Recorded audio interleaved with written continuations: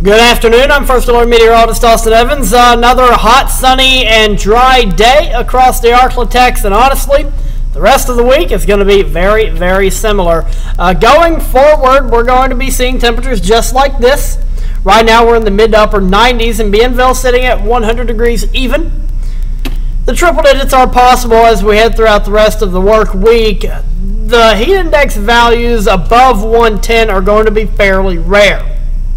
We're reading that right now in Bienville, though, again, Bienville is likely inflated in some way. We have the lower end triple-digit feels like temperatures everywhere else, and that's where I imagine Bienville is also standing in reality. Now, the temperature trend going forward is going to be very warm, above average by several degrees, and we are tracking, at least forecasting, the potential for multiple triple-digit days. We still have lower humidity. I know it's pretty uncomfortable outside, but lower it could be a lot worse is what I'm getting at. With this lower humidity, it's not as bad, and yeah, we're going to be dealing with triple-digit feels like temperatures every day this week. For the rest of it and through the weekend, it's only by a few degrees. Only a few degrees warmer. You know, 105, not 115. 102, not 113. You know, those sorts of conditions. Rain chances are negligible until Tuesday, apparently, at a 10% chance. It's not often we see weeks stretches like this.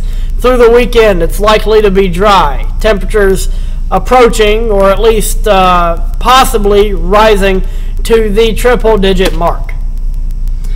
Here's a live look at our Tom Schwartz McClarty Ford Sky Camera. A couple of fair weather clouds passing through. No big deal. The next 5 hours will show us continuing to warm up through the afternoon. We're looking at highs right around 98 for most of the Arklatex.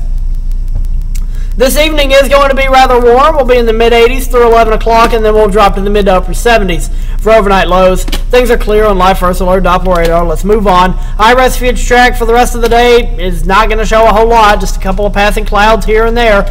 And that's the case for your Wednesday. Not a whole lot happening, just a couple of passing clouds. Thursday, a very similar situation.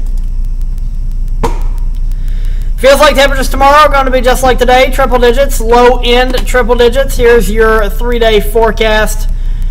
We got more very hot temperatures ahead of us, but again, the humidity isn't as bad as it could be. We'll say it that way.